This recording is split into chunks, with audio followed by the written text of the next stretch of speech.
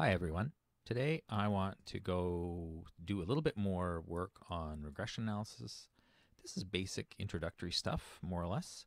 However, one of the concepts I want to go through today is the idea of an interaction and understanding interactions using regression, both the modeling aspect of it, but also the interpreting aspect of it, because it's a rich and important concept in many fields, and it's not immediately intuitive.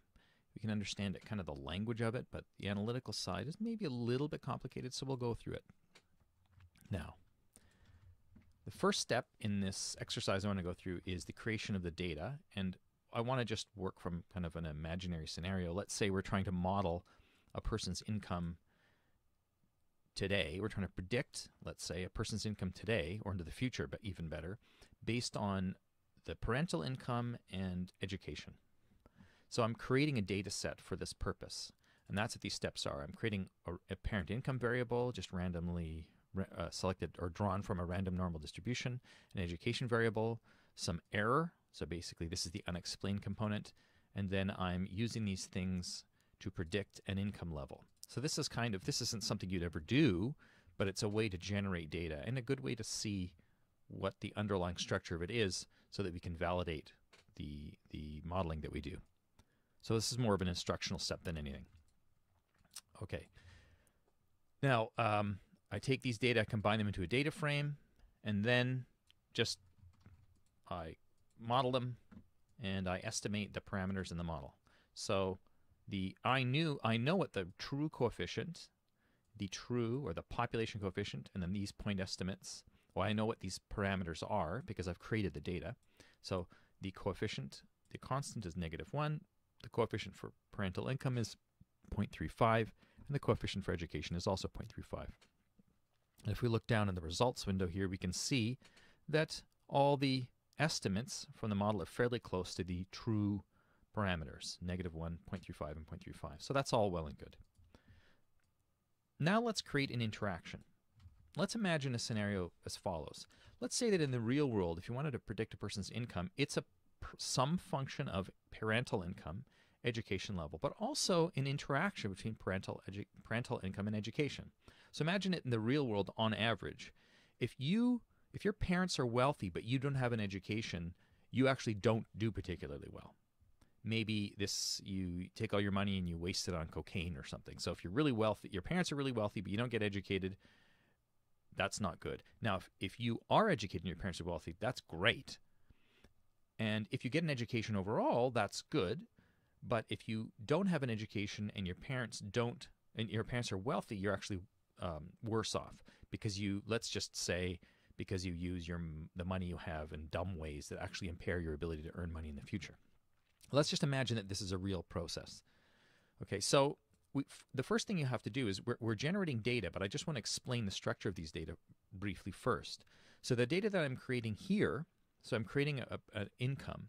What it's basically saying is that there's some complex interaction, both these additive effects of parental income and education, but also this multiplicative effect that is the product of parental income and education with its own coefficient.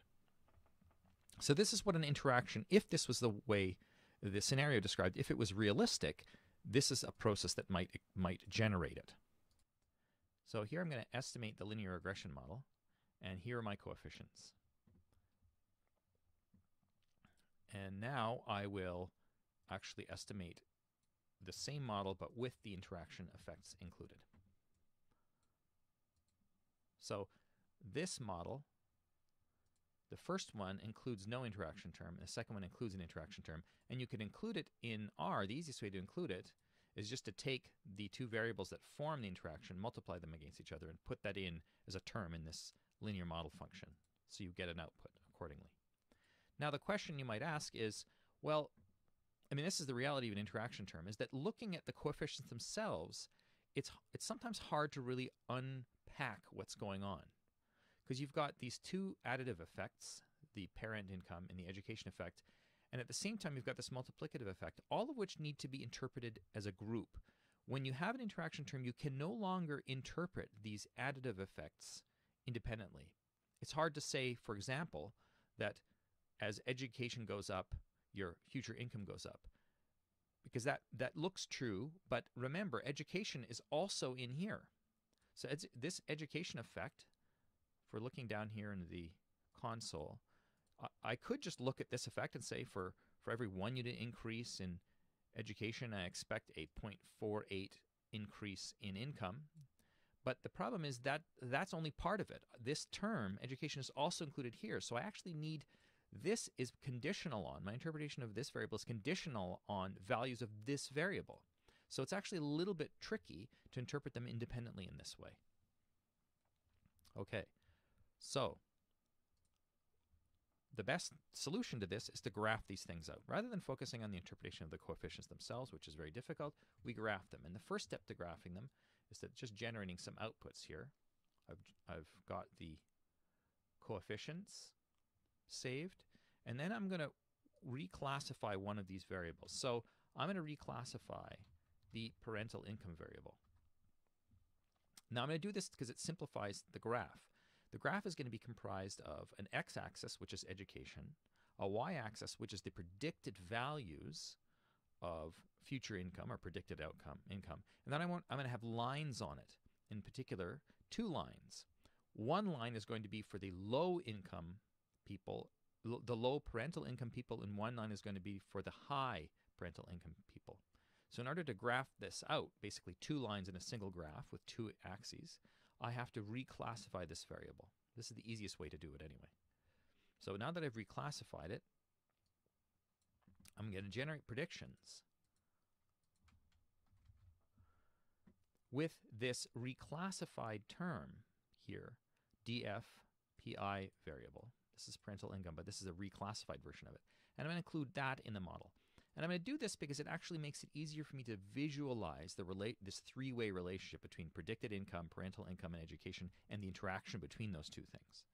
So I've now generated these kind of revised predictions, these simplified predictions, and now I'm going to graph it out. And by graphing it, you're going to see what I mean here. Okay, so now we have 2 lines on a graph. Again, at the bottom side here, what you can see, if we just drag this up a bit.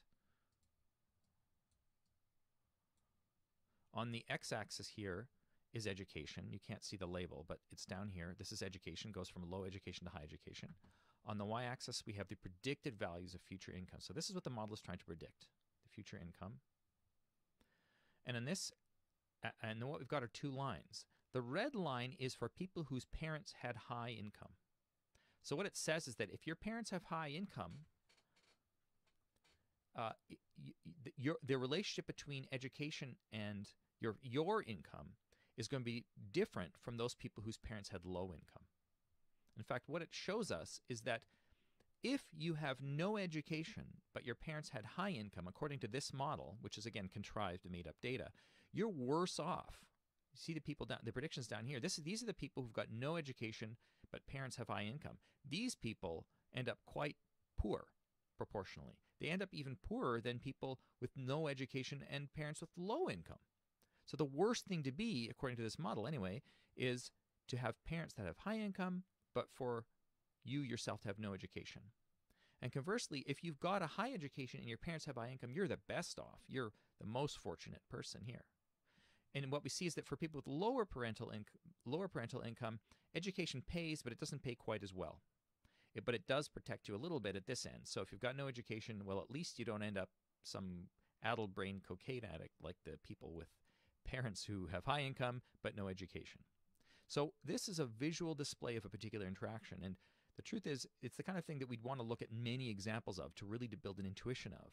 So you could do that. You could go back into this code and just change these coefficients, in particular these ones here, change them around, change the signs, and see how that changes what this graph looks like, and helps you understand how to interpret this complex relationship.